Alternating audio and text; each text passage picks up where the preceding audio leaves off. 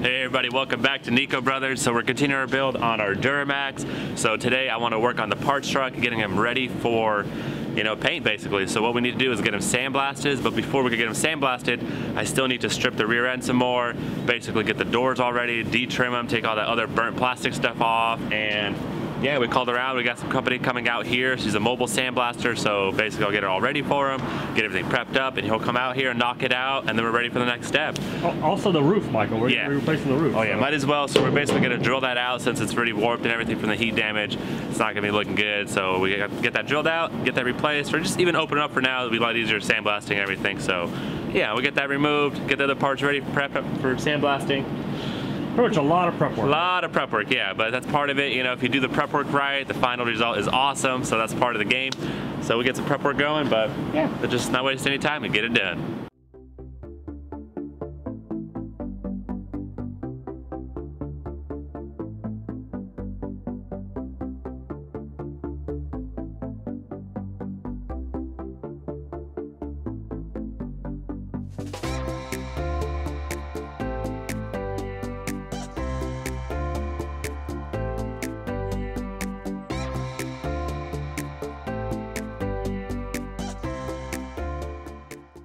All right, everybody, so the sandblaster guy actually just stopped by, had a good talk with them about the cab, explaining what we need to be done and stuff, and he gave me some good information. Basically, he has a wet sandblaster, a glass bead blaster, and then some other stuff, but he knows what he's doing. We're gonna try not to warp any panels kind of thing, so we're gonna go more extreme on the frame, but on the body panels themselves, we're gonna do that wet sandblasters kind of stuff so we have no warpage, because it's probably thin metal already. But yeah, we got a good game plan going on. In a couple days will come out, so I'll get enough time to get this thing all prepped up for it. So looking good, happy about it. Let's get it done. We didn't know if we had to take the frame to him or he's gonna come to us, but now we know he's coming here, so I could go ahead and take off my rear differential, take off those leaf springs. We don't need them anyway since we have our other truck. So we'll get it stripped down basically, take off any bolts so he can get to it, make sure nothing's in the way. But yeah, that's the game plan right now. Let's go ahead and unbolt these leaf springs.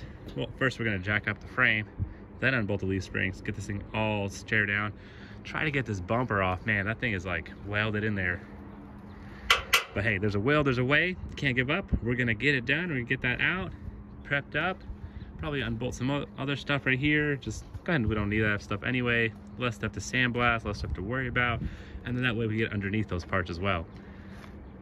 Yeah, there's a plan all the way probably to here. Where you can clearly see a color change. Awesome, let's get it done.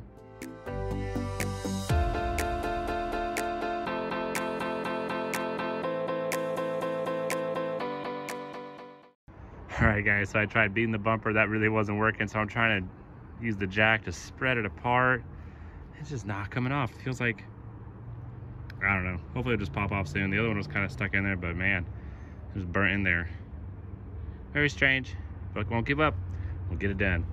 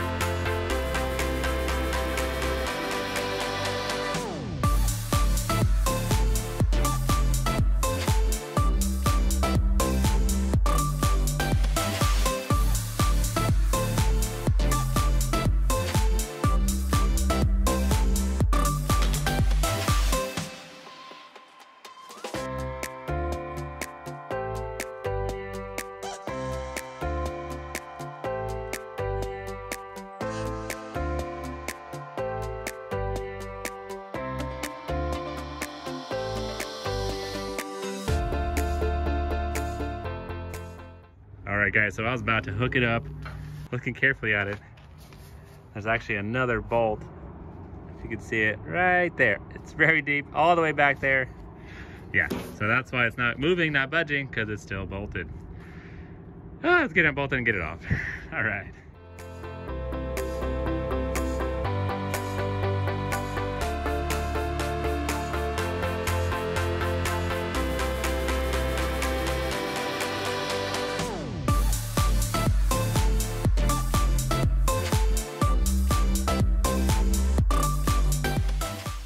All right, guys, and just like that, it slid right out just like it was supposed to. Sometimes you feel like you got all the bolts, but then there's one all the way in the back. But that's out, so now I can keep moving forward. So now I want to take off my rear differential. I didn't really want to work on that until I got the bumper off because I know how much I'm going to be beating on this thing. But yeah, fun. Moving on, let's get the next part off.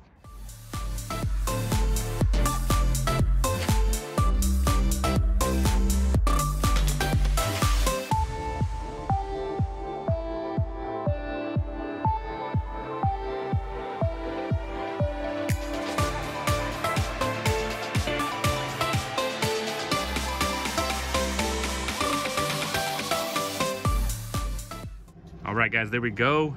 Got the bolts taken out, all 4 sides. Now the game plan is to jack it up and just roll this back. Sounds so easy. What could go wrong? Okay, a lot of things could go wrong, so I'm gonna definitely be careful. But it shouldn't be too bad, honestly. Everything's just kind of sitting on it. Like I said, jack it up. Probably gonna jack it up over here to be out of the way, get that rear end lifted, and just roll it out. Let's do it.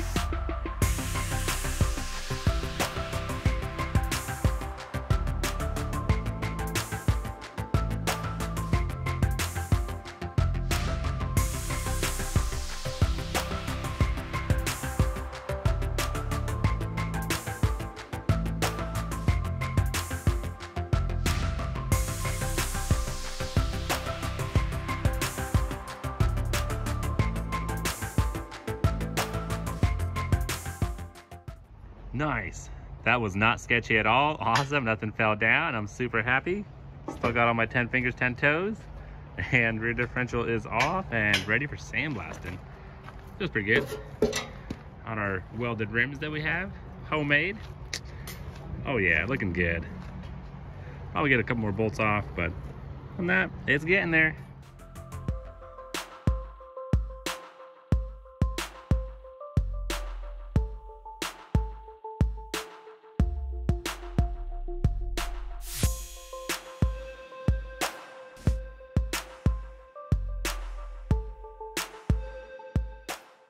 All right, guys, so we're back inside the office. I really want to quickly go over the prices of some of the parts I'm talking about right now, because some of you guys are reading your car and like, oh, it's not worth it, just go buy a new one kind of thing.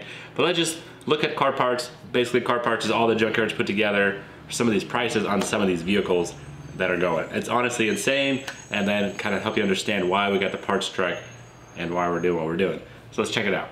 All right, so we have this 2021 Chevy Duramax, and this thing is a burnt 6.6 gasoline engine. It's kind of what we have.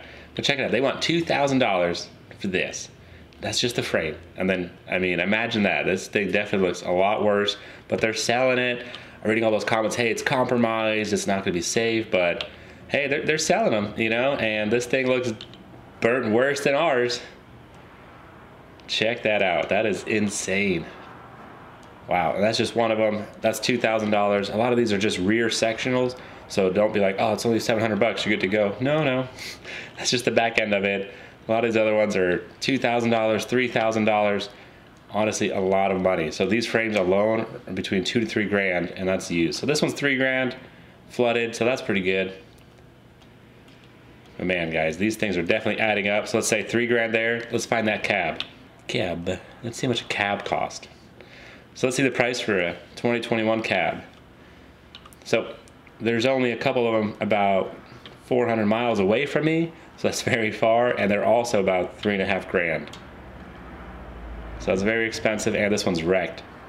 So there's probably some damage on it already, but dang, so you got basically $2,000 for the frame, 3.5 grand for the cab itself, and that's still gonna come in with some work on it. Yeah, we have to pay a little bit of money to get sandblasted, but hey, I still think it's worth it. And let's check out our engine and transmission. All right, so here we go. This is not what we need. We don't need a 5.3. We actually have a 6.6 gas. Look at that. 9.5 grand. Dang. So this is basically what we have. This alone is basically the price of our entire burnt parts truck that we bought. So I really think it justifies it. Yeah, ours is a little warmer, you know, got a little heated, but we actually cleaned it up, and it cleaned up really nicely. I'll show you a little after that. So we could definitely make some money back on that. It's engine, transmission, a powertrain basically. These diesel engines are crazy though. Check that out, guys. 15 grand for this diesel 6.6 that we have. So we paid, what, 10 grand for the other one that's hit, and this engine alone is worth 15. So I feel like we already made money there. It's still a good deal. Nice. So let's check out the front door and the side doors. They probably should be pretty much the same price. But yeah, so $1,000 per door. And that's used. You know, nothing new here, guys. Dealership prices, you can't even, are definitely a lot more. So that one's hit, and they still want $1,000 for $900. So imagine that. I mean, these are basically 800 bucks, 900 bucks a door, and we got 4 of them, so that's gonna add up. So what are we up to right now? So $2,000 for the frame, plus 3.5 for the cab, plus $9,000 for the powertrain, plus 3.5 for the doors. So we're close to $18,000 already for the parts that we are saving. I think we're in the green. All right. Making our way to the inside. Outside looks pretty good. So I was talking to the sandblaster guy. He said don't even worry about trying to scrape other little pieces off, because that's all gonna sandblast off pretty easily. So I'm just gonna get some of the major stuff off. Either way, I gotta take it off, so not a big deal. That way we can get behind it. But overall, the sandblaster should do its job. Go ahead and sandblast all the doors. I might not even use them all because I still have my other good doors. So that side and the other side, but why not? Might as well. And see how they turn out. If they're pretty decent, then we have some extra doors. But if they don't work out, then we don't need them. We still have other ones. Like I said, get all this off, take it apart, get it done.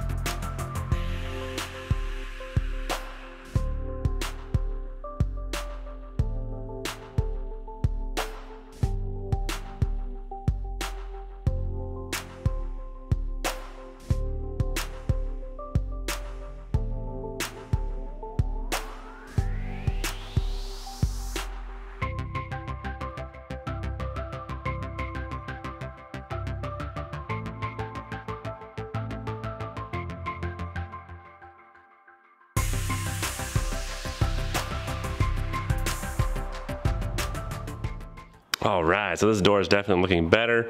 Getting rid of all that burnt plastic pieces inside. Like we said, these doors are about $1,000 each, so I still think it's worth to put some time into it to restore it and see how it turns out sandblasting. I'm pretty sure all this grime stuff will come off. A little bit of work ahead of us for sure, and especially for the sandblasting guy. He's gonna have to do some work too, but yeah, I still think it's salvageable. Let's see how it turns out at the end. Okay, moving right along to our next burnt door. This one definitely looks bad too. Still got the mirror on there. Definitely bad, but check out this other side. Man, looks like I got half a door panel, half melted. A bunch of junk in the bottom. This one definitely looks bad, but hopefully let's see the before and after, because I think once I get rid of all this stuff, and it'll look just like the other door. Not as bad. Just a little dusty. Let's go ahead and strip it down.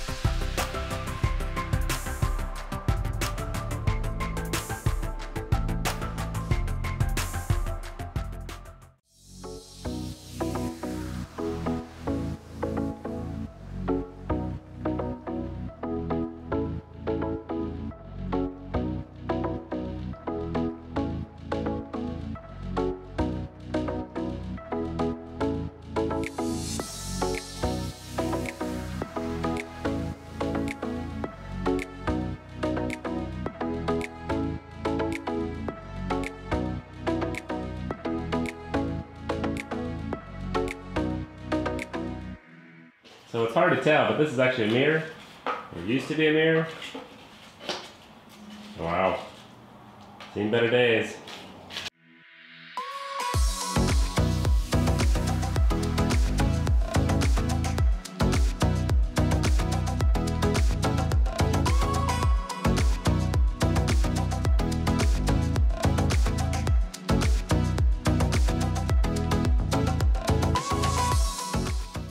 So like I said, this door is looking much better. Obviously I still gotta get rid of the wire harness. Simple stuff, you guys seen me do it before, nothing crazy. But yeah, I think this door is definitely salvageable. We'll have to see how it turns out after sandblasting, primering, and paint, but I still have hope for it. Oh yeah. Alright guys, so just like that, we're moving forward, getting prepped for the sandblasting. I'm still suited up, getting all dirty. You know, that's part of the game though. If you want to get something nice, sometimes you just gotta get in there and just get dirty and clean it up. So that's part of the process, but not a big deal. Hopefully we'll be done with all the burnt, dirty stuff soon, then we can work on our other one. But we're still, like I said, prepping our parts for our Duramax, because we need all these doors, we need the cab, we need the frame, all these things. So yeah, but unfortunately that's all the time we have for today, guys. Make sure you stay tuned. We are getting the sandblasting guy over here soon. We do have more projects coming up. We still have that porch we want to finish up, so make sure you stay tuned. We'll get that thing knocked out real quick.